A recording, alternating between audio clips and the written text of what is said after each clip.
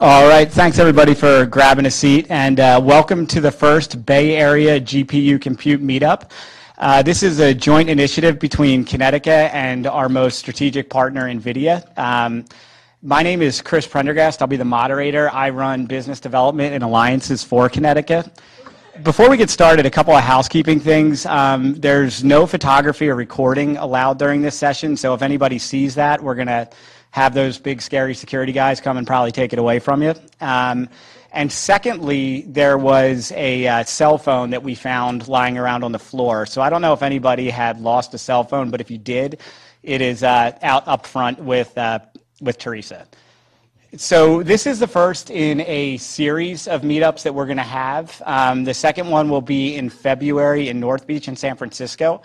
You can follow us on meetup.com and you can get all the details about when and where everything is going to come from there.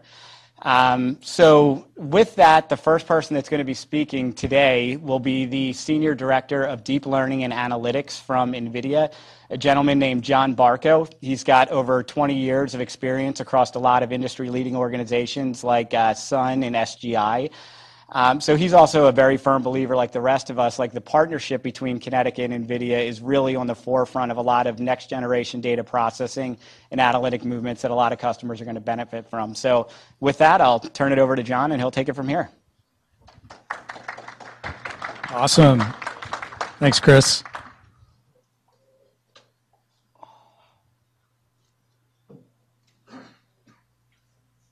Am I going the wrong way?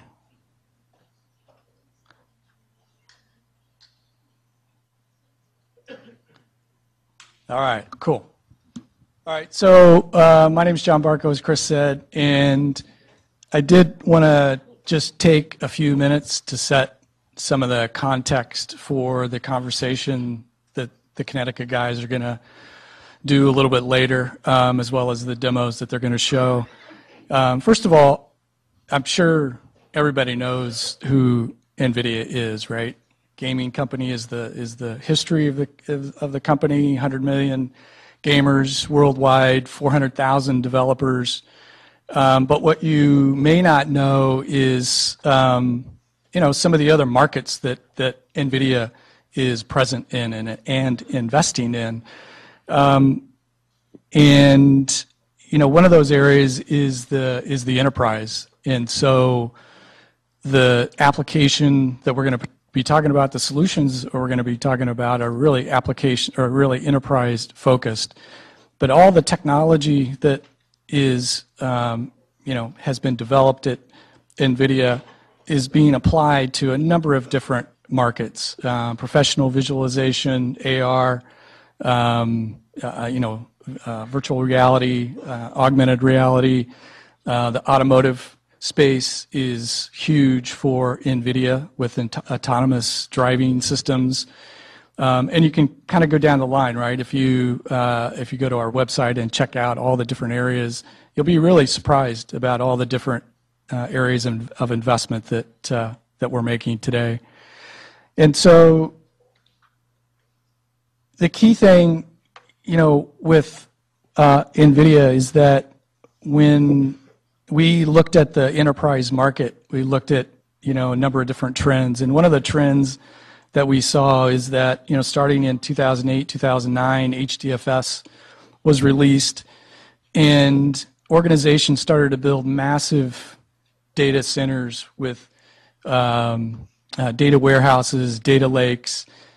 And the challenge that organizations had and still have is that it's one thing to capture and collect all the data, but it's another thing to actually get insight from that data. And I know you guys have heard this a million times, right? But one of the stats I hear a lot from different folks is that today, roughly 75% of all the data that's captured today and stored is not utilized, right? There's just not enough capacity from a compute perspective to take advantage of all the data. And that's ironic because as we move into the era of AI, right, you actually need that data, right? And so it's we're essentially at an inflection point in the industry where we've gone from too much data to now we don't have enough data, right? Because you need the data to train models to be to make the models more intelligent. If you take a look at the industry just from a CPU and GPU perspective, you'll notice, right, a divergence happening about 10 years ago, right? The CPU market used to follow Moore's law. It can't anymore. It's basically hit a physics wall. And so, roughly 10 years ago, the development of the graphics processing unit, it started to take off, right? And today, if you look at where we are with our products and our technology versus Intel and AMD, we're roughly at a 5x performance gain or difference, right? And so it's a significant amount of a difference in the compute power that's available today versus what's available on the CPU only systems. The question that we always get is, so what do you do with all the compute power, right, that GPUs deliver, right? There's use cases across every single industry. I haven't found an industry where you can't apply the GPU compute power to solving some use case. It doesn't matter what it is. If it's retail, it could be anything from customer sentiment analysis in finance. It's risk analysis. In other industries, it's cybersecurity.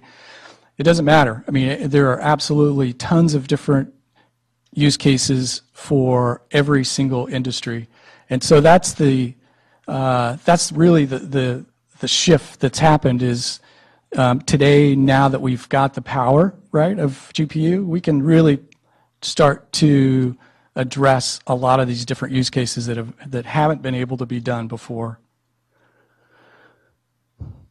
Our take with GPU technology basically is that organizations that have deployed these products and these solutions, on the analysis side, they've been able to gain anywhere from 50 to 100 times the performance.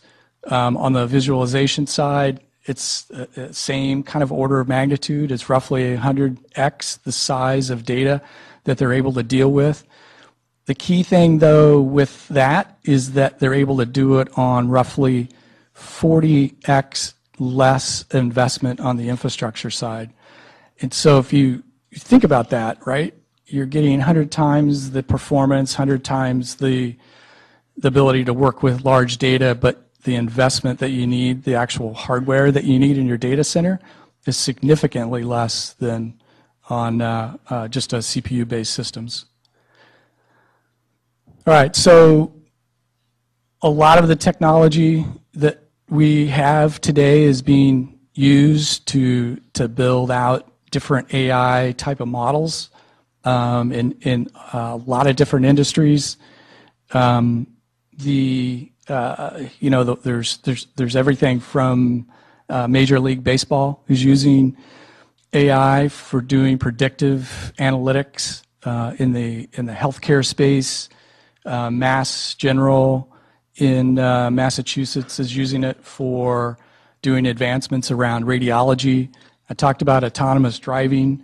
Every car manufacturer has an embedded NVIDIA system or is working with NVIDIA on an embedded system. And so there's just a huge, vast array of different use cases that folks are using for using our systems for AI.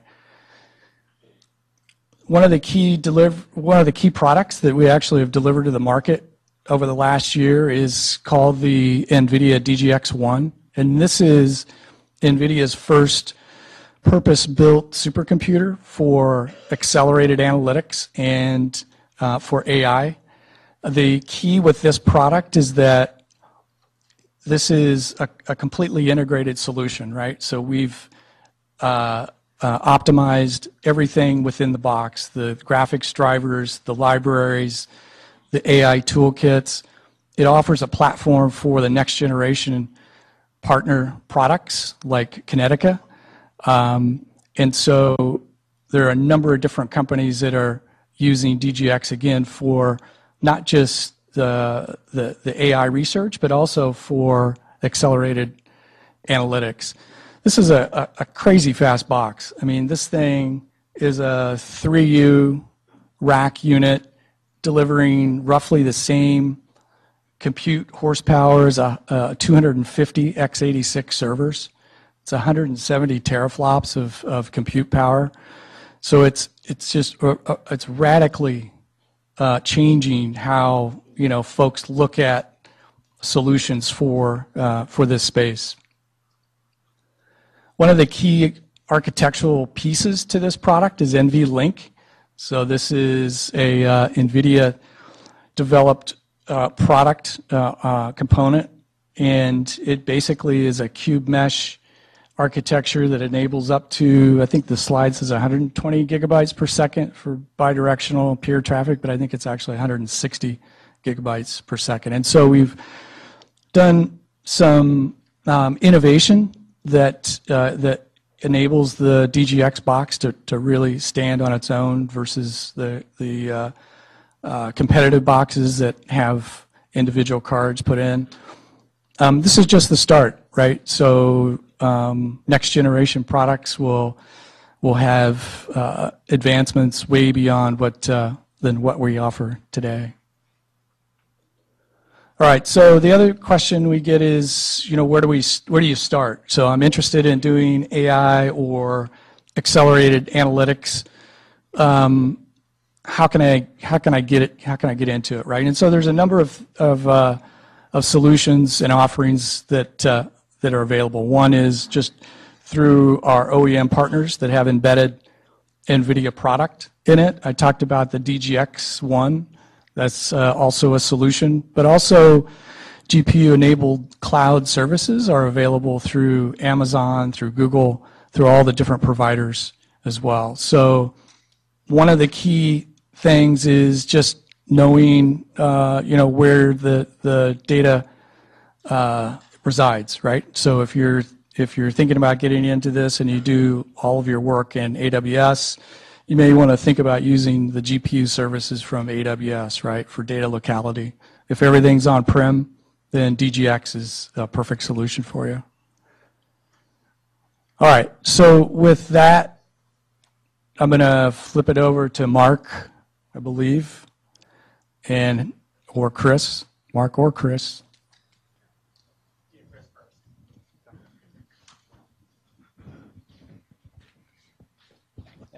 Sorry, before Mark Brooks comes, is there anybody named Jordan in the room? Jordan? Don't be shy. There was an Uber driver came and they dropped off a set of keys that was left in an Uber by somebody named Jordan. So if you are Jordan, okay, now everybody's named Jordan. You're looking in your pockets. All right, there you go. So here you go. You won our exclusive raffle and our partnership with Uber. You get your own stuff back. Congratulations. All right, so next up is Mark Brooks, and he'll be talking a little bit about Kinetica and our GPU enhanced solution. So here you go, Mark. Oh, gotta turn this on. Hang on. I got this thing. Is this working? Yep. You hear me all right? Is that working? All right. So I'm Mark Brooks from Kinetica. I'm a field guy. A couple of questions. This is a big turnout for a meetup, I got to say. And they didn't show any code in the first part. So developers out there? People writing Python? What, Java? Really? C++? CUDA? Who's doing C++ CUDA?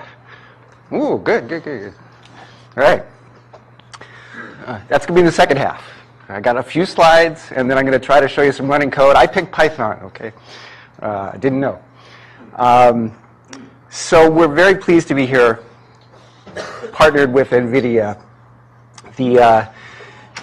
As I'll show you in the slides, we were designed, so at the core, we're a database. We're an analytics database, built from the ground up to exploit GPUs, okay? It's not a bolt-on. We were designed for GPUs. We'll get into this. But This gives us some performance characteristics that are unique in the field. We scale horizontally. We scale within multiple GPUs in a box. We scale across multiple boxes. And what we released it, was it this morning we released it?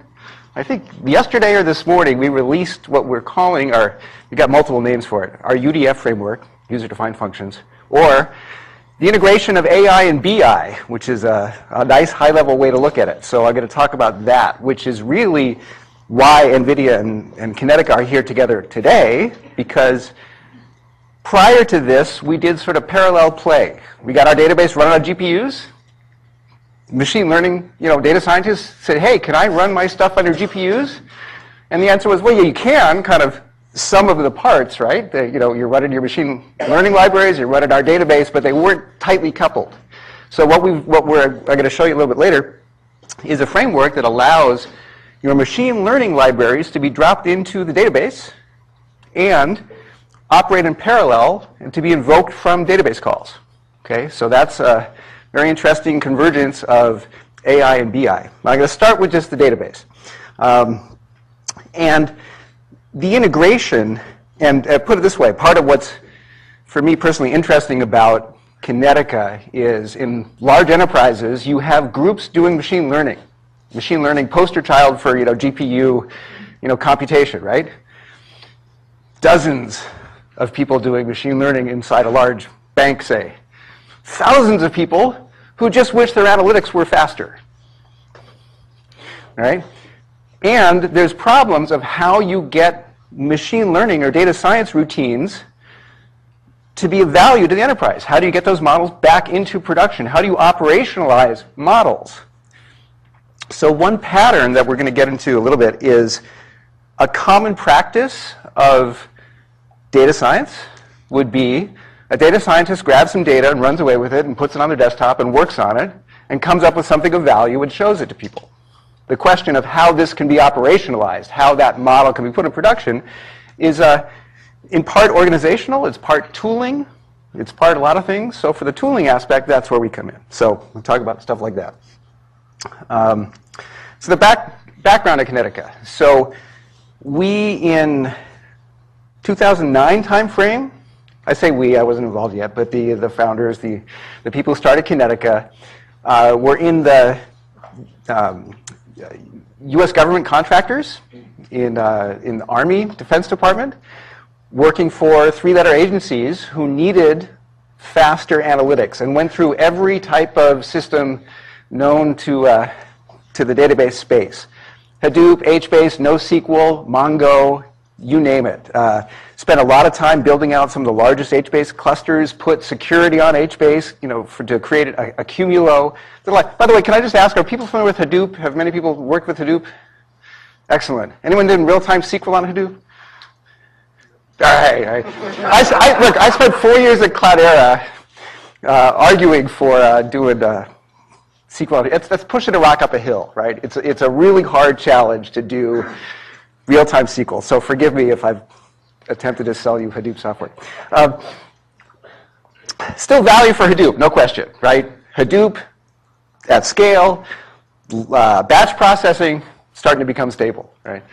By the way, at Kinetica, my peers, we've got people from Hortonworks, Cloudera, MapR. The joke is, what do they three agree on? The answer is Kinetica. All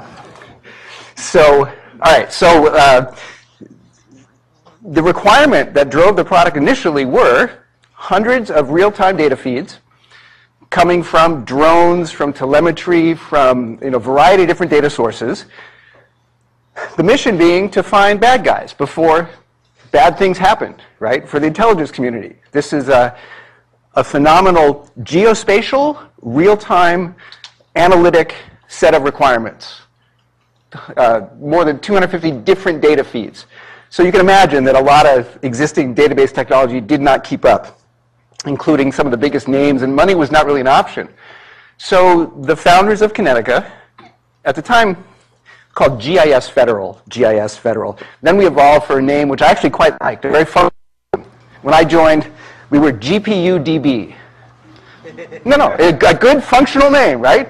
I mean, I love that. It does like it's that GPU DB, right? And then for many of us, went home to my wife, you work for GPUD-D? You know? So we've grown up a little. We're Kinetica, right? Real name, okay. But in the meantime, being successful in the US government for intelligence community, we then picked up US Postal Service. We were awarded an IDC award, and the Postal Service was trying to find a system that could keep up. They'd been granted permission to have breadcrumbs emitted by postal carriers and postal vehicles, but they didn't have a system to catch those breadcrumbs, much less do analytics on it. So they heard about our award, the work we did for the government, for the intelligence community, and the US Postal Service became our first essentially non-military customer, and have been running since, I think, 2014. High availability, 20,000 users on the system, showing routing information. What's the way to optimize routing? If postal carriers don't, come in, well, how do you route packets? This is beautiful, geospatial, very high, velocity data feeds from instrumentation. It's kind of a very IoT-ish app. Since then, we picked up PG&E and many others. I'm not sure if I can name them, so I won't. But let's say healthcare, pharmacy. The company started to take off, and we've moved our headquarters to San Francisco, and so we're pretty local. Okay. I think John covered this earlier, but it's a central part of why another database, right? I think when I joined, the question was, stop the insanity, right? Like, how many databases are there out there? There's a lot. There's a whole bunch. Why do you need another database? So here's our argument why you need another database. Is to just look at the history, the evolution of databases. So the patterns of a data warehouse, very well respected. There's data warehouse practice in every large organization. No question there. Star schemas, the whole deal. These systems have sort of hit the wall. And this is where Hadoop came and said, hey, here's a really cost-efficient way to scale out storage. Do batch processing at scale and commodity hardware. Hadoop continues to be a beautiful price-performance leader. The great target for archival storage, right? Batch processing, maybe real-time not so much. So to try to get to real-time, and at this point now, memory's getting cheaper, all right? So we did a lot of implementations where people buy 300 boxes with 64 gigs of RAM. They used to sound like a lot, right? And then they come by and they upgrade them to 256 gigs of RAM. RAM is cheaper, right? Nowadays, 512 or 1 terabyte, right? RAM is cheaper. So memory-based databases come up. SAP HANA, big deal. MemSQL, there's others, right? So essentially at this point, you have fast disks, fast networks, fast I/O, lots of memory.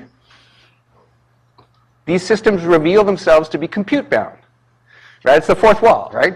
That's it. A 300-node Spark cluster is not unusual, right? If you have large data sets and you want to bring a lot of compute to be able to keep up with that analytics, another 100 nodes, right? This is a way to address. You get very wide horizontal sprawl. And hardware vendors love it, right? I mean, Hadoop was a wonderful thing for the big hardware vendors because a 1,000-node cluster is not that unusual. Okay, the operational cost of that's ridiculous, right? Okay, so the problem being that these systems are compute-bound. Enter the GPU. Kinetica was built from the ground up to exploit GPUs to be an analytic database. It was not a bolt-on, and there's a lot of companies who are attempting to bolt on GPUs now, okay? Which means they have to pay the price of pulling data out of whatever format they have it in already to maybe flatten it, parallelize it, to push it to the GPU and then get the results. So that's different than our system was designed from the ground up, purpose-built for the GPU. So we have simple flat data structures, and we've spent a lot of time optimizing how you pull data out of memory and feed it to the GPU. All right. So, let me pull this. So where do we sit? The first question is like, why do you need another database? Okay, so maybe, but where would it sit? So we sit being primarily, and again, I'll stress the three things. We are primarily an in-memory database, horizontally scaling, GPU accelerated. Okay. We don't hold petabytes of data. We're not a replacement for your data lake. So we typically sit at on top of that, the Ferrari, right? We are the high-speed, high-value database for your most important data. So very commonly, for the freshest data. We don't replace transactional systems. We don't replace the data lake. And I'll show you the APIs, and I'll show you some running code in just a little bit here. But you can pipe things into here. Let's go over here. Okay. This is a little elaboration. The reason I asked the Hadoop question is, are people familiar with Lambda architectures? All right, so this was, all right, guilty. I've already apologized, right? This is promoted as a best practice, and in many ways it is, right? It is, if you assume Hadoop, okay, or some big data lake, and that's a reasonable assumption because you want to keep all your data, right? You want to maximize, you want to retain all your data because there are historical analytics that have great value. So there's typically a data lake. In any enterprise, large data infrastructure, you've got a data lake. If you had streaming data coming in, for all the obvious reasons that everyone knows about now, you got streaming data coming in, you got a data lake, how can you act quickly on the data that's streaming in? One path is you write it to Hadoop as fast as you can, and then you pull it out into an analytics tool as fast as you can. That's not that many moving parts, but it's inherently batchy, and the batches there are in the 5-minute, right? You're using a Flume or something like that to batch stuff up, and you write it to Hadoop, and then you pull it out. Okay. People want faster than that. Spark streaming, Storm, right? There's obviously new technologies that are a vast improvement that attempt to, through Spark streaming, maybe still implement a bit of a batch framework, which is fine, a batch time window, micro batch. That's still valid for most use cases. You got Storm, you got Flink, you got other things that can act on data as it flies in. But the point is, those technologies, and nothing wrong with them, there's still a place for them. And there's a question, how many technologies do you need, right, in your system? But the inherent limitation of those technologies is, with their limited compute, they can only do a limited amount of analytics. So if I've got streaming data coming in, I can look at what's happened in the past 5 minutes. I can look at what's happened, okay, let's say I can look at 5 minutes, right? I can tell you, was there a network intrusion? Was there some anomaly that happened? Was this transaction more than one standard deviation greater than the 5-minute average, okay? Inherently limited. So what system designers want would be a way to react to a streaming event quickly. Is this transaction more than one standard deviation greater than their 3-year average? Okay, so that's a meaningful comparison. You want to make that assessment as the event flows through the speed layer. So to do that with the data lake, you would run batch processes. You would generate aggregates. You'd calculate the average transaction size for every customer once an hour, and you'd serve it up to the speed layer. You'd push it into a NoSQL or into some sort of memory cache. You'd make that available to the speed layer to quickly reference. Is this transaction greater than the 3-year average for this customer? Well, I just calculated that an hour ago. So you could actually make the comparison. A lot of moving parts. It can work. Great operational complexity. They're brittle. How many pieces of infrastructure have to work correctly? How do you take your Hadoop cluster down for maintenance? How do you apply a patch, right? How do you do security? I mean, it can work, and some shops have done a great job, and it is very complicated. On the slide here, I've simply dropped Kinetica into that speed layer because it can do both those things. It's got the super low latency, millisecond, sub-second, and put, get, scan semantics that you'd want from a NoSQL. But it can compute very deep historical aggregates on the fly without needing to pre-calculate them and serve them up, right? So this is a very powerful way to simplify, to take the pressure, to decouple the requirement of a Lambda architecture. Things are basically the same. I still got Kafka, I still pick up events, I still have the data lake, but by just swapping out, putting Kinetica in that speed layer, then you can have the benefits of being able to do meaningful, deep analytics in real time or near real time as you process events without having to make multiple round trips to recalculate, aggregate, things like that to the database. So if we walk into a Hadoop shop, a not unusual story is we have a new next-gen enterprise reporting app, something like that, right? And we wrote it in Spark, and it worked great in dev, and any one report runs perfectly. But at concurrency, when I need to run 100 simultaneous reports, then it hits the wall. It just hits the wall. And generally, if you start profiling, they're just compute bound, right? And is the answer add another 100 nodes of Spark? You know, I don't know. Okay, having said all that, many of our customers don't have Hadoop. There's no need for Hadoop. Sometimes when I go too far deep into this hole, I'm digging for myself here. You know, there's a perception that you must have. You don't need to do it. We work fine as a standalone database. Many of our implementations were just a standalone database. People wire events into us, they run analytics, and we're done. But this view is where it fits into a larger data environment. Okay, so starting to get into the new stuff. So I talked about fast streaming data. We have also interactive location-based analytics. We used to call it geospatial analytics, but that kind of pigeonholed us. And part of this is possible because we got the GPUs. I mean, it's wonderful, crazy. It's pretty interesting to have that much compute available. All right. So we can do geospatial stuff. We can compute visualizations server side. Okay. Terrible pattern is when you have 1 billion events and you want to draw a picture of it. Terrible pattern is to pull 1 billion events over the network from your database into your BI tool and try to draw a picture of it. Right? It clogs your network. A nice thing to do is just, hey, delegate that to the GPUs. Let the GPUs generate the image and return a PNG file. Okay, I'll show you that.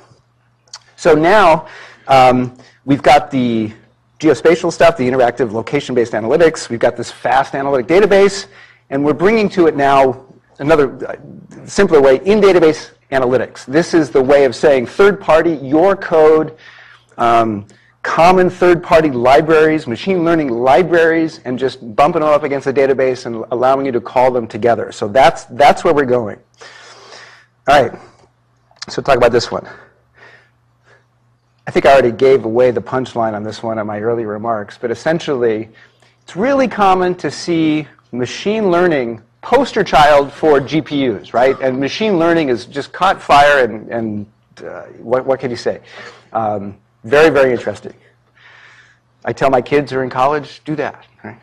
It's a bright future. It's very hard to get the value of machine learning out back into production, get it operationalized, get your models not only just trained up on a set of data, but constantly retrained on new data that comes in. Some shops can do it, many can't. Many shops, the data scientists sit over here, they go to lunch together, they've got data that they've squirreled away, and they may do great data science. I'll give you an example for a large healthcare company. Large healthcare company, data scientists figured out that if they grabbed all of the doctor's notes from patient encounters and did some machine learning on it, they could flag where there was likely a bad diagnosis code. Okay? So if a doctor has put a bad diagnosis code, 57 instead of 75 as they fill out that silly form while they're trying to, do the electronic medical record, very useful for them, right?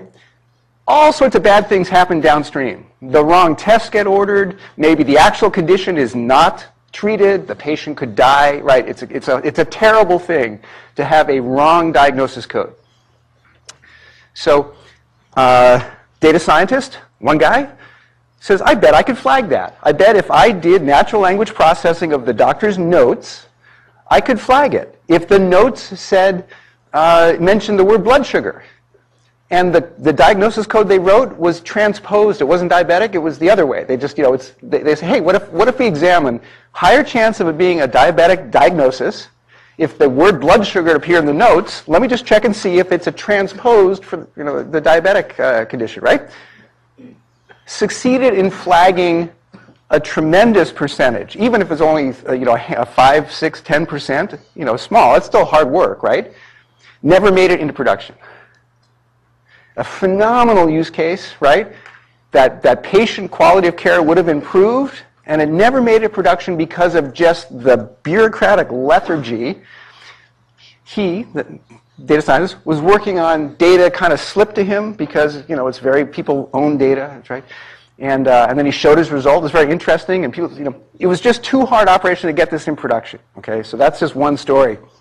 That's what's being depicted over here, where data scientists commonly get data, right? They get it, they extract data somehow out of business systems, they do their work, and then what? How does it get back in?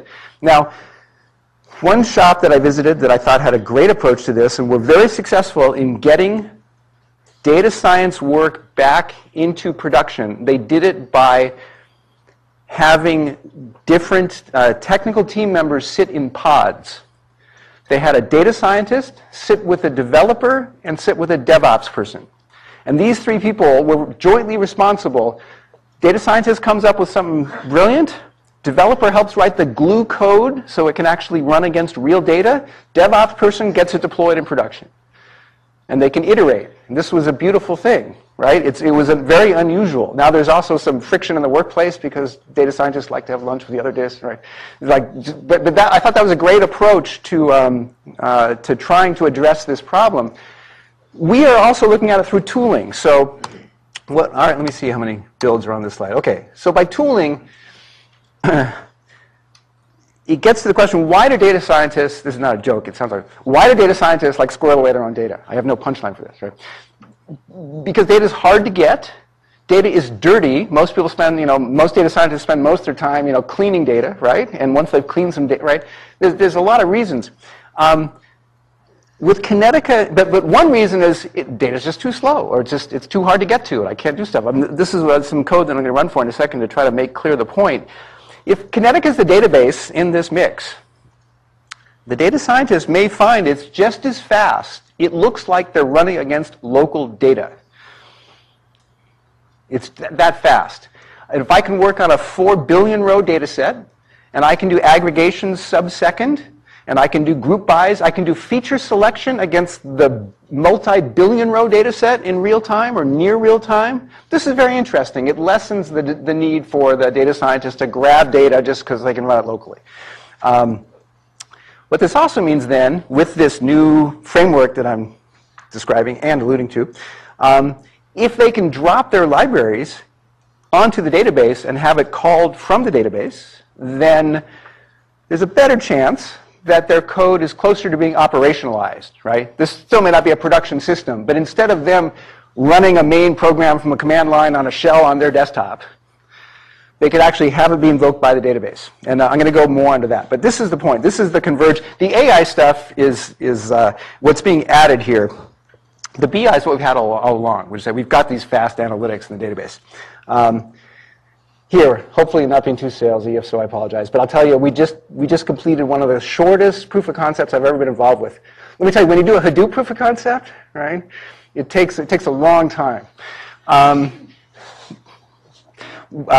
We just did a proof of concept where a Tableau workbook, very well known to the business, essentially boring, right, roll up of any meaningful set of business KPIs. To a technical person, they all look the same, right? This one looked the same, but you know, there was business stuff. This was used by business users in their weekly executive meetings, so it was really important. It took 2 minutes to run, 2 minutes to load the Tableau workbook on Teradata, and then it took 12 to 15 seconds per page click. Okay, and the click was in front of a bunch of executives. Let's filter by gender. Let's filter by age group. Right? It was a casino property, right? And so we want to figure out who's spending money, where should we devote our marketing dollars, right? Big meetings like that. And you want to slice and dice the data. And it took 12 to 15 seconds, like you filter by gender, which is not a horrible result, but it was awkward. They wanted something faster. So we were given the same workbook, the same data. We did this one in the cloud. And it took 2 minutes to load on Teradata. It took 5 seconds to load on Kinetica. And it took 3 to 5 seconds per click, right? So it was, you know, the analytics at this point is very well served by having GPUs as the engine. Okay. All right. Let's see if I talk about this. Okay. All right. I talked about that. So I'll make one more point about the technical detail here. Some of this is slightly forward thinking, but these are, marketing is what marketing is. I'll try to make clear what's reality today and why we've named TensorFlow and Caffe and other libraries here, because that's where we're going, but I'll tell you exactly what's true at this moment. Soon, though, very soon.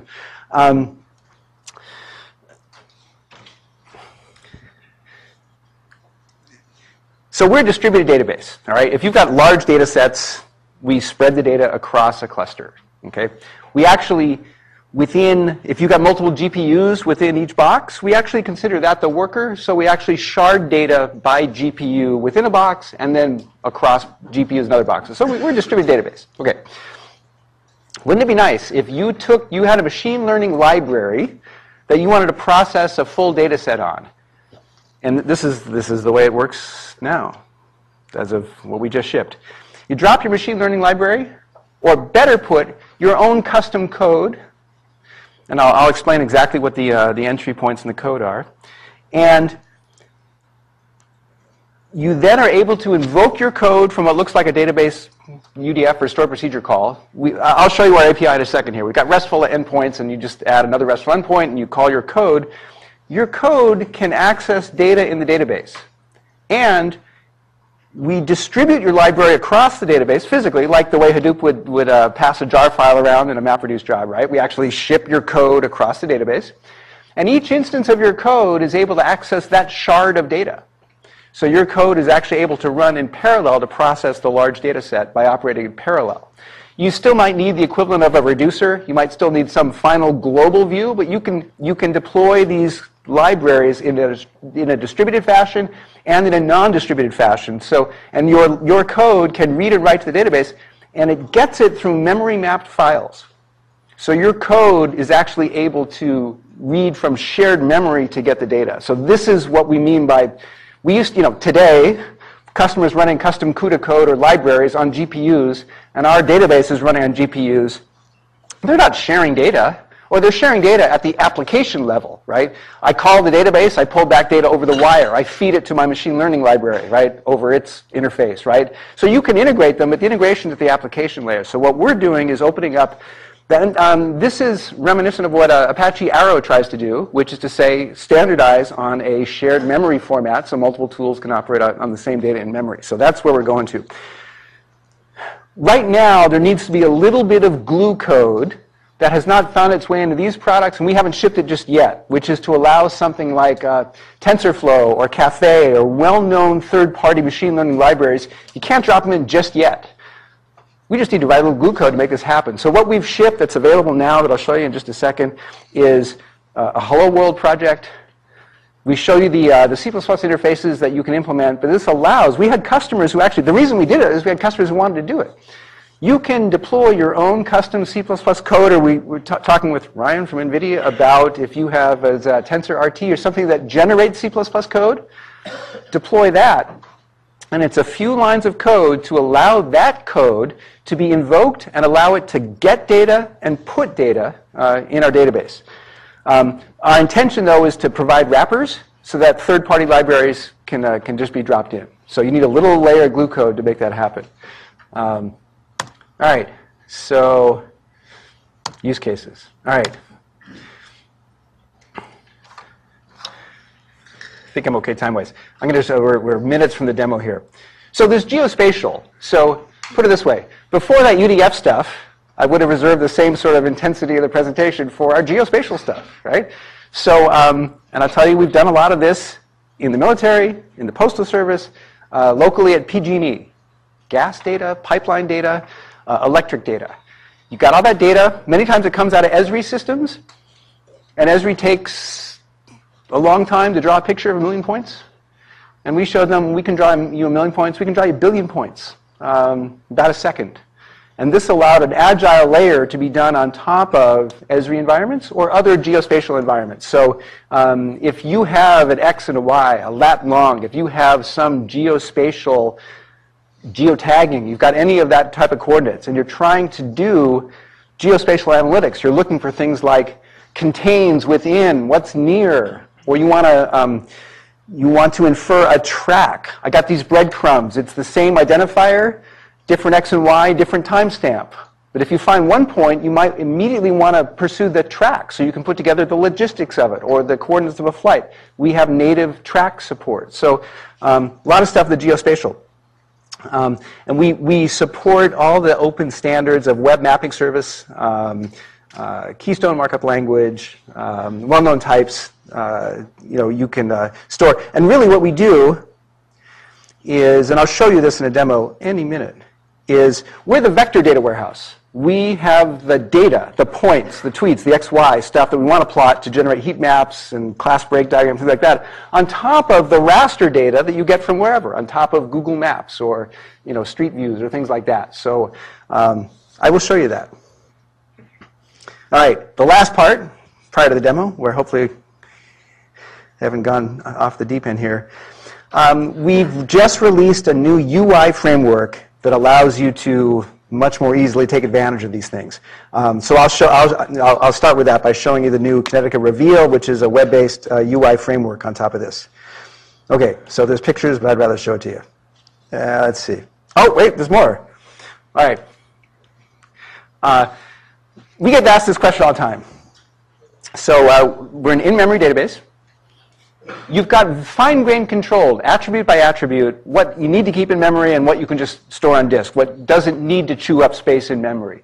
The important bits need to be in memory. So if I'm doing group bys or aggregations on fields, they have to be in memory because that's how we work, all right? But if I've got a large payload, I will manage that value on insert. I'll retrieve it on select. I'll write it to disk like everything else, but I don't need to keep it in memory. And I can still do advanced text analytics on it, but I can't do aggregate. There's some things I can't do. We have to keep some stuff in memory. So we use main system memory, which allows us to say, I got a terabyte box, or I got a half a terabyte RAM in a box. It allows us to do a good deal of processing per machine. There's another strategy out of the market which says, well, if we stored stuff in VRAM, right, it'd be faster. And the point is, we agree, absolutely. If your data fits in the tens of gigs of memory in VRAM, as opposed to the 512 gigs or terabyte of main system RAM, absolutely. So we've got a feature now where if your data fits in VRAM, pin it in VRAM. And so we give you best of both worlds, which is say you can use main system memory, and if you want to pin stuff in VRAM, do it. The pattern that's emerged for this is classic star schema joins. We did a project for largest retailer in the US, a star schema, 150 billion transaction records joined against inventory data, customer data, location, weather, to try to do stock analysis. Why are we out of stock? If we're out of stock, what's the closest place to replenish it? The fact table was 150 billion rows. That doesn't fit in VRAM. The dimensions were in the tens of millions of rows. Those fit in VRAM. So this is a nice pattern that we can support, which is pin your dimensions in VRAM and do your star schema joins against main system memory. We also have customers who've just gone live who only had the smaller data sets, and they operate entirely in VRAM. So now we've made it official, we productized it, we've got VRAM boost mode. Okay. All right, demo. Holy cow. Long time getting there, huh? Okay, let's see if I can figure out how to get out of PowerPoint. There we go. All right, get rid of that. Okay, as you probably suspect,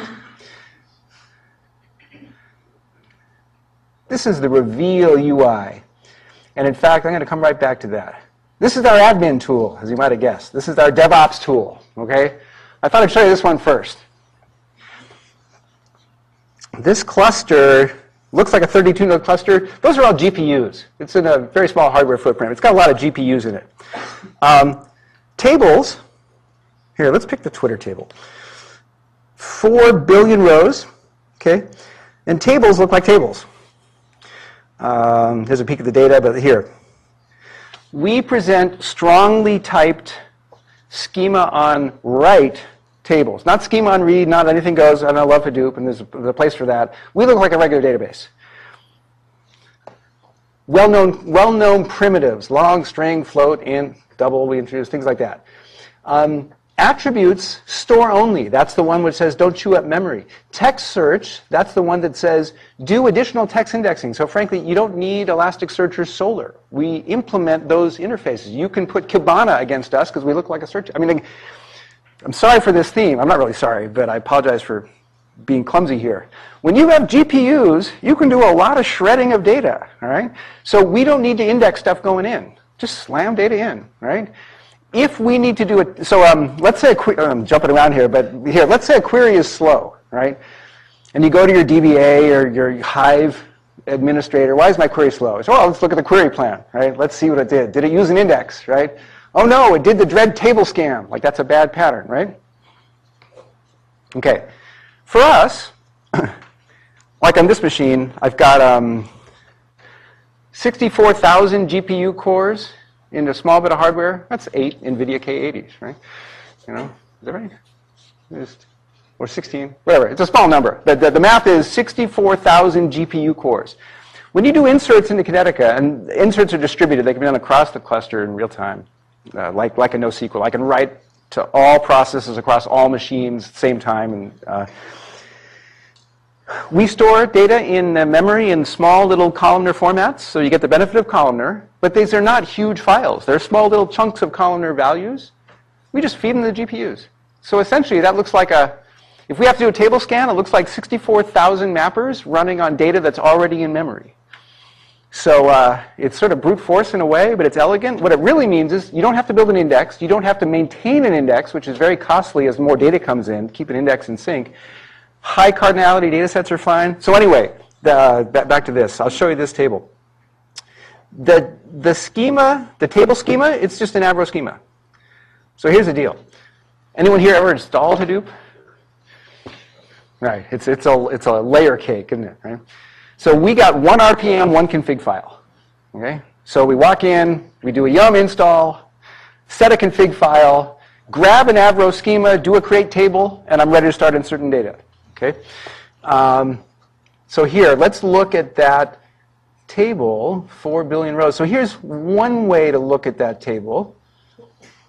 Here's one way to look at the table. So this is, I'll do a reset. This is us generating, so this is Reveal, this is our new UI interface, of which we have one of our geospatial visualizations, rocking in the middle of it there. I can drill in. Every gesture I make is a call to our API to generate a new image, which is done server-side, and about 100K PNG file is returned to the browser or to the mobile device, right? So how do you do this? How do you visualize 1 billion points and support a mobile UI, right? Well, you need the image generated server-side. So that's what we're doing there. So any filter I do, like here, I'll zoom back out again. And here we're just looking, I still got 4 billion records in scope there. Let me drag a time filter, okay? Everything updates, I got fewer tweets. Let's do a search on tweets with word proximity. So this came up from that same retailer. Tire and rain within 5 words of each other.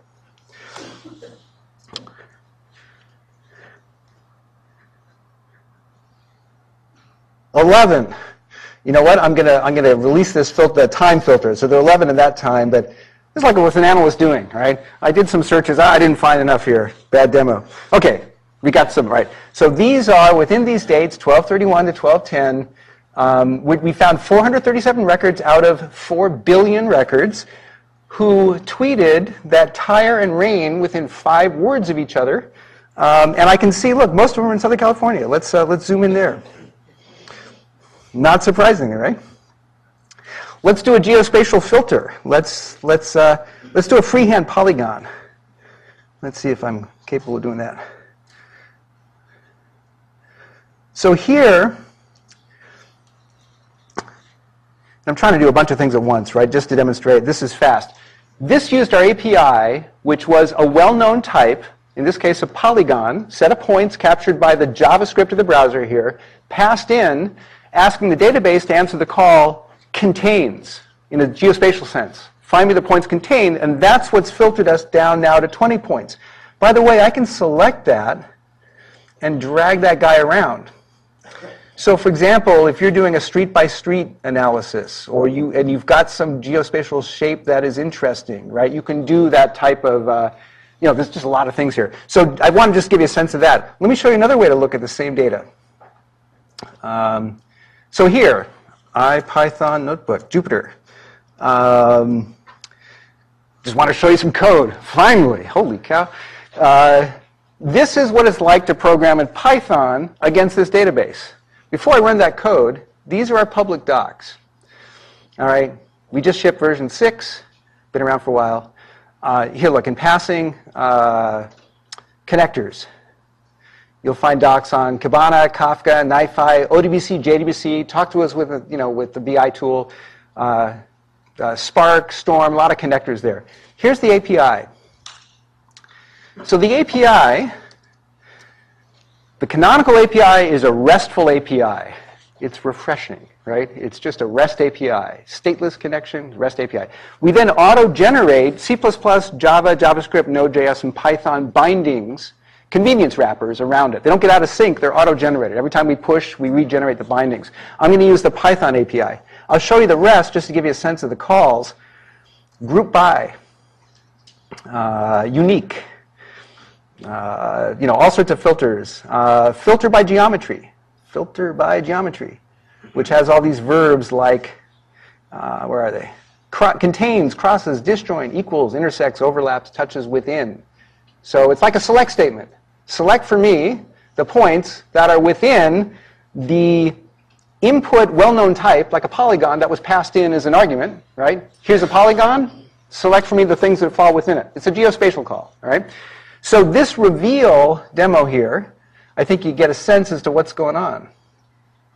We're making one call to retrieve the mashed up vector data over the rasterized images. So for example, if I switch this to, I don't know, Mapbox, it'll redraw because it's only the, it's the raster that's changing underneath the vector data. When I do something like this, draw a circle, that's one of those API calls to contains, where I'm passing in a circle, right? So you get a sense, and this is all just done in JavaScript APIs. Okay, so now Python. Okay, I'm hoping this works. This is right? There's no suspense shown in PowerPoint, right? Let's see if this works. Okay, so before I run it, we find out if it works or not. Look, I do an import of GPUDB. I reference our module that I did a pip install GPUDB, the prior name of the product. I got one line that looks like I'm making a connection where I pass in the host name and a port, but I'm not actually making a connection. It's stateless, but I do need to figure out, I need to tell it where it is. Okay, I set the table as Twitter. I set the column to one of the double columns. And look, this is the API call, aggregate statistics. And I'm passing in just a bunch of string, count, mean, standard. Okay, well, let's see if it works. So I run it. I set up the connection. Okay, I run it. And we're back. It took less than half a second, took 447 milliseconds. We touched 4 billion rows. And we calculated max, mean, min, skew, standard deviation, sum, variance. My cliche demo line is, do you want to see it again? Right? Sorry? No. Appreciate the question. Notice I took the bait, didn't I? Yeah. No, it's not. It keeps them pre-computed. Maybe we're not smart enough, but no, we don't. It's not pre-computed. Invite you to test it. And by the way, since my credibility is already shot, the way I took being a long-time database sales engineer, sorry, evil, supposed to, we would do exactly that, right? I want to show you, I want to dazzle you with how fast Impala is, for example, or Presto, whatever it is, right? I'll run my query first, right? I'll run my query first privately, and then I'll run my query again, because that first query, loaded memory, it's cached. If it's operating as a file buffer cache, it's still cached. Second query is faster, right? Our data is already loaded in memory across those machines. My second query shouldn't be any faster. We'll see. Can we see? Let's see. Yeah, about the same. 451 milliseconds, right? I mean, this is what it is. This is this small footprint, massively compute-dense, in-memory distributed database. Data is spread out horizontally across machines, loaded in RAM, and fed to the lions like the GPUs. Okay, here's an aggregation. Here's the New York City taxi data set. And here I'm going to make a call aggregate group by. Okay, I mean, again, the API is pretty simple. Let's do an aggregate group by by the column names payment type and count. All right, credit card, cash, didn't pay. I don't know. Let's see. Here, I'll clear, because obviously I was running these backstage. Let's clear all my outputs, and let's run it again. Boom, boom, boom. Okay, so that came back pretty quick. On, I think it's 21 some billion rows we could check, but here it is. The types are NA, dispute, unknown, no charge, credit, cash, and here's the values. So not trivial. It's fast. Here's a histogram calculation. And this is the interactive bit. This is the type of thing I've seen data scientists do a lot when trying to do feature selection, right? They want to generate. So this is New York City taxi fare amount, and I just want to call histogram, and I want to look at values, like let's say $0 to $30, and I want a histogram, I'll say every $5 is the interval. So let's run that puppy. Here's my result. So 0, 5, 10, 15, 20. So that's why I got those values there. That's the histogram. Not enough values, not enough skew. Let's say 100 by 20. Let's just run that again. Just run that next bit again. Okay. So this is interactive histograms, aggregates, stuff like that. Statistics, group bys, filters. I didn't set this up in the demo, but I'll mention something. It's very common for the analytics, regardless of language. The fact the database doesn't know I'm calling it from Python. This is all just hitting the database to its native API. As opposed to retrieving the results every time, pulling them back over the wire to like if I have a one-shot query, I want the results, okay? But let's say I did a histogram, then I wanted to do an aggregation on the histogram, then I wanted to filter it, then I wanted to roll it up, and then I wanted to retrieve my result. I could set an option, notice these options here. I could set an option called result table.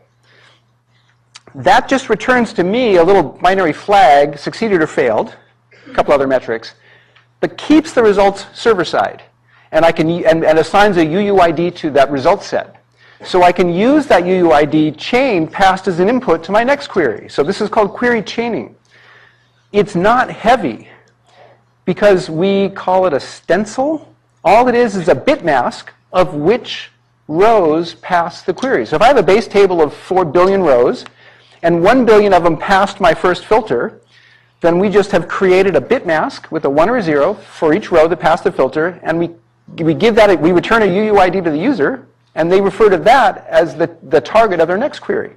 And so you can just do query chaining, and you're pulling very little back over the wire. So it's fun. I'm going to get flagged here any second, I think. Let's see. I think you've seen most of this. So here I'll expose really what I have on this new, maybe the reason why you guys showed up, the AI integration. So in our docs, this stuff is fresh. We just shipped it. We had it running in beta over the past couple of months, and it actually made it out into our product. So it's GA, it's supported. It's called user-defined functions. And I just wanted to show you, we call out the difference between distributed and non-distributed. I mentioned this, but the distributed one is push the library across the cluster and let it access shared memory for that shard of data so it can operate in parallel. It has to implement, so our first support is for C++. So look, today, if you were to jump on this feature, you would have to write some C++ code. You could call CUDA libraries, all right? You could do whatever you want, and we would invoke you with a memory mapped file so you could access data through shared memory, and you only have to implement a couple interfaces. Get request info, let's see, here we go. You implement this interface, get input data, right? Chances are the reason why you would be deployed in this framework is you want to operate on data on the database. Okay, the way you get your memory wrap file is you implement this function called get input data, and then you just have a simple callback to tell us when you're done. You can get values. Where is it? It's like completion. Hang on. There he is. You got to call. You got to tell us when you're done, right? You have a callback to say I'm complete. Now, in the meantime, you can also write back to data. So the pattern we expect is when we invoke your code in this distributed framework, it reads data, it operates on data, it writes the data back to the database. A subsequent call to, and this could be this chaining again, a subsequent call might be non-distributed that could work against that result table, which is it's sort of like the map reducer pattern, right? This is where you can have a single global view of all of the shards. If I have a 10-node cluster and I got 10 processes and each one is working on data and each one writes a row and I got 10 rows, and if I need something to do a global mashup of those 10 rows, then I have a non-distributed one. So this is, there's not too many moving parts here. When you register a library with us, we assign you, you can be called through our RESTful API then. It looks like a database call, and that's what happens. I'm sorry I don't have a demo of that right now, but that's where that's going. So I think I should probably stop at this point. Any questions or comments? Yeah? What's the size of the cluster that you have shown in the It's running. I wish it were on a DGX1. I'd be nicer to my host if it were, but where can I pick that up? This is running. I'll tell you, it's running on 8 Supermicro boxes. All right. So it's running on some garden variety hardware. Right. 8 2-unit boxes. Right. It's like a third of a rack. Not too big. Is that sufficient answer? Or? Yeah. Okay. Have you compared this to Spark SQL? What was the performance and stuff? So, yes, a great deal. In fact, we've been on several occasions called in when a Spark SQL app didn't perform as hoped for. And this is not a wrap on Spark SQL. So, not to be all mealy-mouthed, but it's kind of apples and oranges. So put it this way. If I have a Spark pipeline that is well-suited to reading data from wherever it's reading from, and it's doing a lot of operations that take advantage of Spark, and in line I want to execute some SQL, Spark SQL is phenomenal for that, right? I mean, that's what it's made for. It's great. Is Spark SQL up to the task of being a long-running process analytic database? No. There's efforts in the Spark community to now leverage GPUs to try to get more parallel. I mean, the whole point is it becomes compute bound, right? This is the wrap against Spark SQL. It happens all the time. Again, I supported many a 300-node Spark SQL cluster. What we've done, in order sometimes politically to save face and sometimes because it's the right thing to do, is we leave the Spark app in place, and we just say, hey, what are you doing in Spark SQL? Are there certain bits of those where we can push that logic on the Kinetica? So we just use our Java API. We've got a Spark connector where we say, look, the benefit of an always-on database, so you pay a high serialization cost to move data from Spark to the GPU and back. So I know I'm kind of rambling my answer here. So the point is, I wouldn't make a blanket statement. Spark SQL serves many use cases well. But if what people really want is a lightning-fast analytic database on streaming data that's always on, always available, sometimes we'll get the call. Cool. And actually, hold on. We're going to, and sorry, I don't mean to interrupt at all. We're going to actually start a panel for Q&A so we can get a couple other perspectives up here as well. So keep that question there for a second. Do we have Charlie Doyle here as well in the audience? Okay, great. So come on up, Charlie. John, could you come up here as well? We'll line you folks up here up against the wall, and then the whole crowd can just shoot their questions at you then. But at least we can hear from some of the NVIDIA folks as well. So, almost forgot. While everybody files up here, Mark and Michelle are going to be walking around with a collection plate. So if you want to drop your business cards in there, we're going to be doing a raffle later. Prize might actually be better than getting your own keys back. So please feel free to drop your business cards in there. This one's on.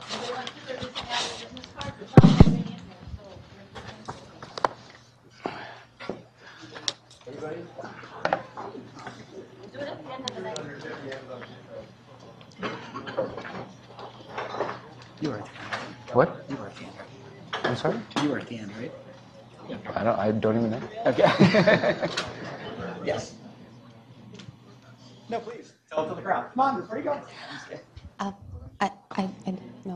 I know that everyone gathered here for the data science, and this is up and coming profession or specialty. We're all engineers. So Action Spot is hosting Data Science Bootcamp, and it's taught 3 sessions. The sessions are introduction, intermediate, and advanced. In advanced, you will be taught the Lambda architecture, which was discussed. The sorting algorithms will be also taught. So I encourage you to attend if you are looking, and at the end, it will be a panel with recruiters, so bring the resumes. Thank you. Yep. All right, so we have everybody up here. I know you had a question back there, and I definitely want to make sure you get the chance to answer it. Now, MJ and Michelle, I believe, have some microphones for the recording, so if you don't mind, they'll probably pass you that so the whole audience can hear it. Oh, right there on your right. So please, fire away. Hi. I was wondering if you guys have array. Do you support array as a data type, NumPy array or array, and do you have a nearest neighbor kind of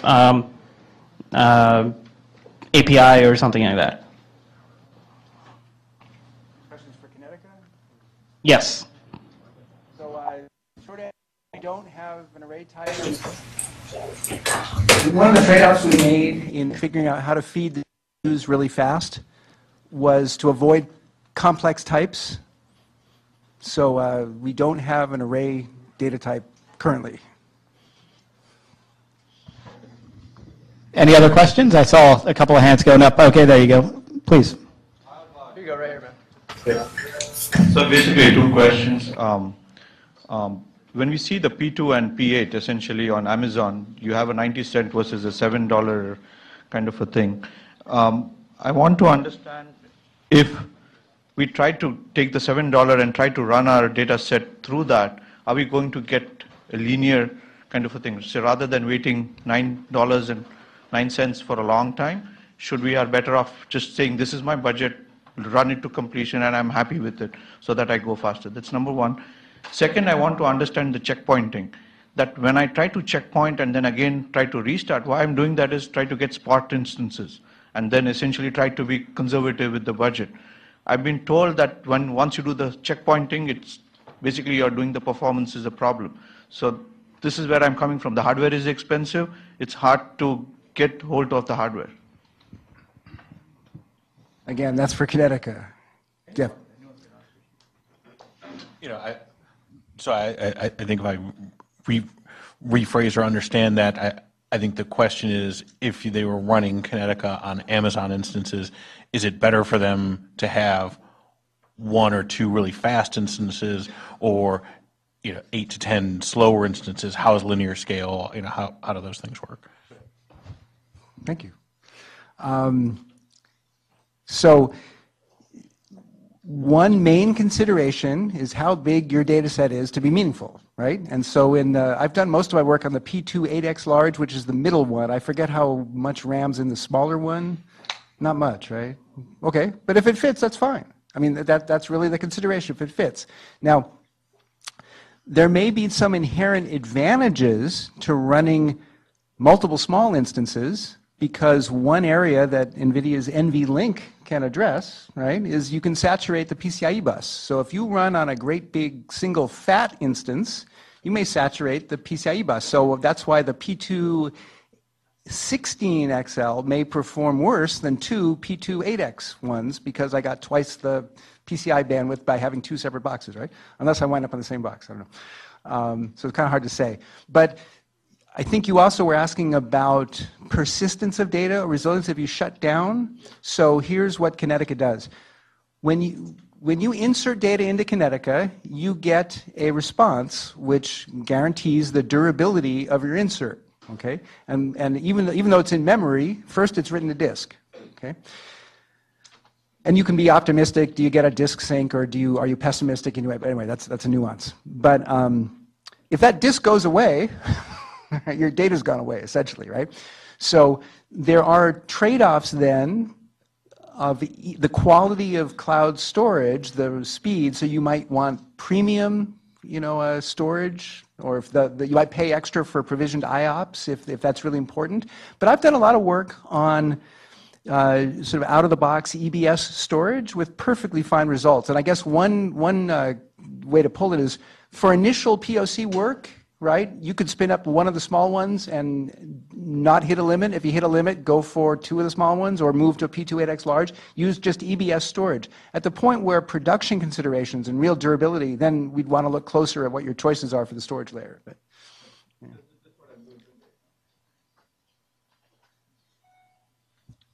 Oh, looks like we have, is that a question in the back? Just wondering, how is this GPU DB high availability architecture look like? Do you have HA capability? It looks like you have a load balancer in front of 2 or 3 or 4 mirrored instances of it, and we will handle, so that's active, active, active, right? It can be all active if you like. We'll handle the replication, the synchronization between the instances. So you can pull an instance out. This is the current strategy.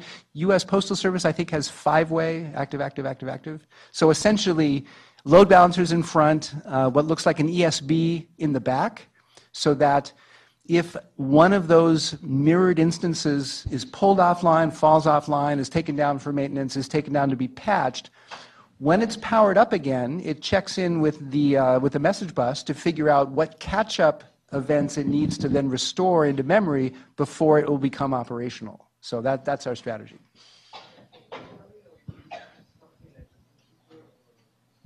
It's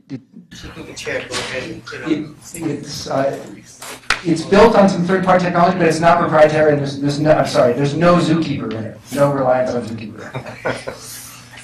Except for the Hadoop guy. Yeah. Please. Yeah. So you mentioned that the data was sharded, right? So I assume that plays a big role in performance and things like that. So how do you determine how the sharding is done, or? So this gets to also then the question of joins and distributed joins. So when you define a table, you have a flag to set whether the table is replicated or not. So if it's replicated, then it's not sharded and it's copied onto every sort of logical node. Okay, so classic for a dimension table. For fact table, you can specify a shard key. You don't have to specify a shard key, and we'll just do like a hash on, you know, what looks like the field. If you got a primary key, we'll use that. If you can specify a shard key as a column attribute as a subset of the primary key, so you specify a shard key essentially, or you let us do it. Okay. Here, just a couple of follow-on points. So when you shard, then the data is, spread out across the nodes. Some rows are on some nodes, some rows are on others, the sum total of which makes up the table. Okay. If I want to do joins on that sharded table, I got 2 choices. I can join freely against replicated tables because they're copied on every node. So the point is to avoid a distributed join that has to traverse the network to resolve, okay? So when I have replicated tables, they're local on each shard, so that every join is resolved locally. Or I can join non-replicated tables with a common shard key. So if I have multiple data sources sharded by customer ID, shard keys are common, I can join them as well. So. Thank you. It looks like there's another question. This is for Kinetica. You talked and showed applications using tables. Do you have any experience with streaming data and graphs? So I was going to make the distinction between me, no, and others at our company, yes, which is to say, you are correct in that you saw a table interface. That's what we got, okay? But one could define a table as a vertex, and one could store nodes elsewhere. And in fact, we're in conversation with some graph databases who are looking to use us as the underlying store for them because we can actually service the requests quickly.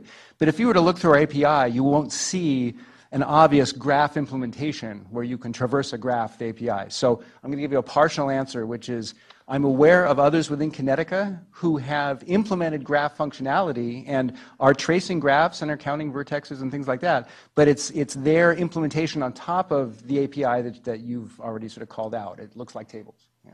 Thank you. Yeah. Cool. So actually, I had a question. Earlier in the meetup, we had mentioned something called Saturn V.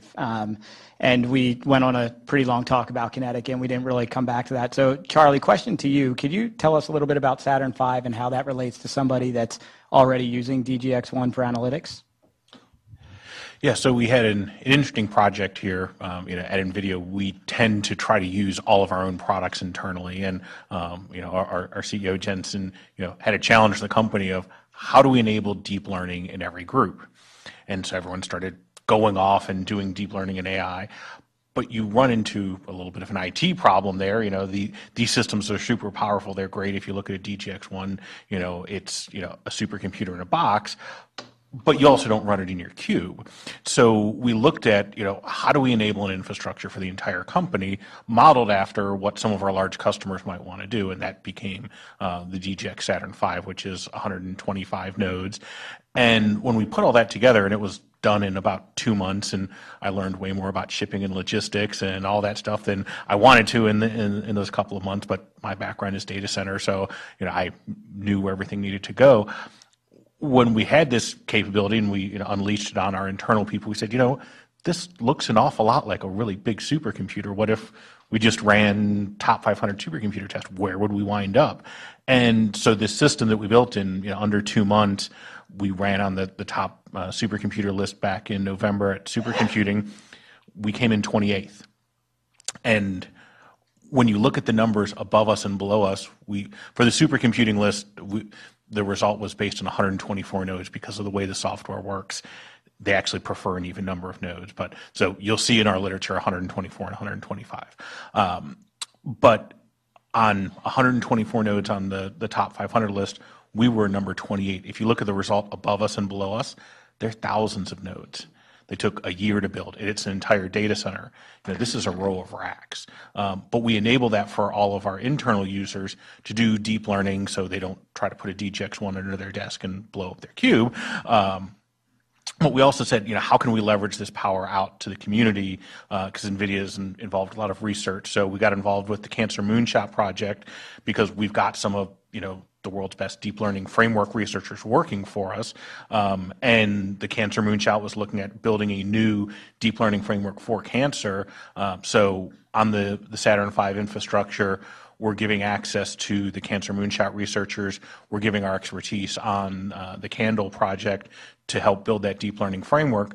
But it's also served as a jumping off point for a number of our customers, because when we built this, we said, you know, NVIDIA is a big company, 10,000 people. You know, this looks like about the power for all those people to use internally. And the number of customer requests that we got to say, hey, could we just buy one of those, or could I buy half one of those for a quarter? It served as a good reference architecture, and we've got some good new information coming out, some webinars and some white papers of how you actually cluster these systems together, because I think of some of the points that the Kinetica team brought up. As you try to scale out across systems, you do run into network limitations and other things, and their implementation's been very good scaling out. We've taken that a step further on the DGX technology, that it's multi-InfiniBand connected to even get that lower latency, so you can build a massive scale cluster. I think we got a question over there. What application are your people using that are GPU enabled? So it's a wide range of applications. All of our deep learning for automotive, many of you have seen our self-driving car, at least in videos. Custom? You're in-house built, or are they things I would recognize like Spark or Storm? They're typical deep learning and high-performance computing workloads. So, you know, it's running deep learning training on, you know, a Caffe or a TensorFlow or a CNTK. It may be doing traditional HPC supercomputing workloads, you know, testing out new applications for, you know, physics applications, thermodynamic, other things like that. We use it internally for chip design. You know, the interesting thing is, you know, all the chip designers, you know, that we've had, you know, for years and years, there's just that institutional knowledge. What's a good design? What's a bad design? If I look at a chip, you know, really smart chip designer can just look at something and go, you know, that's not going to work quite right. But that's a deep learning problem. You fed all that image data into it, and as you're working on new designs, you can just send in your new design, and the system can give you a quick inference read of, yeah, you're probably going in the right direction, or, you know, circle the red spot. No, you may want to look at that area. So we use it in all aspects of our business. We use it in marketing. You're seeing, you know, for advanced analytics, you're starting to see more and more marketing types of applications using deep learning and AI to better serve our customers, you know, our GeForce customer base. I think you're misunderstanding my question. My question isn't what it's the use cases or what businesses are used it. I want to know what off-the-shelf frameworks can I go and get that are already GPU enabled that I can start programming to. Like I program to Hadoop and to Spark, you know. Right. So the traditional AI and deep learning workloads are frameworks like Caffe, TensorFlow. You're starting to see Spark. I hadn't heard of those. Yeah. So if you're doing any deep learning, there's multiple frameworks out there, whether you're doing image processing, natural language search, text processing. But what you're seeing in the world of Spark and some of those other more traditional applications that you're talking about, a lot of those companies are looking at how they add GPU technology to those frameworks because they are hitting bottlenecks that GPUs could solve. That's not production yet, so if you're using Spark, you'll see some talk on the Spark threads and aliases about where they're adding things, where they're thinking about things, but you can't download that today. So deep learning is more, if you look up deep learning frameworks, you'll see the list of the top 5 or 7. Mark, we have another question. So we have gone from CPUs to GPUs, and then when you look at True North, I don't know if you have seen that framework where they have gone with clockless architecture. And to be able to run on the True North, the programming languages have to be changed. There's a lot of framework that change, but you have an order magnitude of savings in the, probably like 2 orders of magnitude saving in the heat consumption. So do you see something like that, NVIDIA moving in that direction eventually? So I'll be honest, I'm not super familiar with True North. I think there's a lot of alternate designs that people are talking about in the market, whether that's ASIC or other field programmable gate arrays. There's been a lot of great research and people that are doing cutting edge work in deep learning, and they've all kind of looked at those things and decided GPUs are the way to go, because when a problem is very well known, you can build a specific piece of silicon on it. I mean, that's pretty much the way our entire industry has gone. When you look at networking, you look at security systems, when I know an exact problem, I can program a little piece of silicon. Even Google did some of the same things.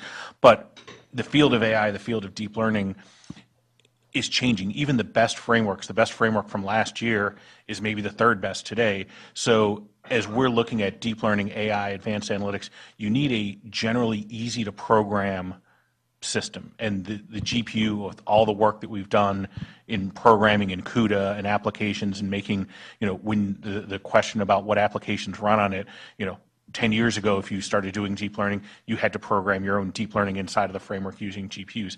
Now every deep learning framework is CUDA enabled. So, in terms of, our direction, we're clearly, on the GPU, we see tremendous value there, and the general purpose nature of it allows businesses to grow. I mean, if GPUs weren't there and you guys had to start and said, I'm going to program a custom piece of silicon, that's a long road to go. Anyone can pick up a GPU. You can pick up, a $500 card, a $1,000 Titan card, or a $100,000 system, and it's the same programming model on all of them. So there's a lot of talk in the industry. I think we'll see where those things go, but all signs point to GPUs are going to be around for a very long time, long after I retire. A couple more questions. Can I just add one more comment? So this is the reverse question, which is our point of view has been, and we love CUDA, I got to tell you. I mean, there's no question. I agree with everything, but just to say this, for the business developer who wants to leverage GPUs, you can use SQL, right? You can use Python, you can simulate API. So our only point was agreeing with everything there, but to roll it up higher for developer productivity, that's our, That's what I was getting. Yeah, okay. A couple more from the back. I just have one quick question. Basically, the SNIA conference just finished, and one of the highlights of the conference, at least for me, was the talks about the persistent memory. So you were talking about distributed memory, but now Samsung and others are talking about the persistent memory applications and offloading GPUs. So what's your take on that?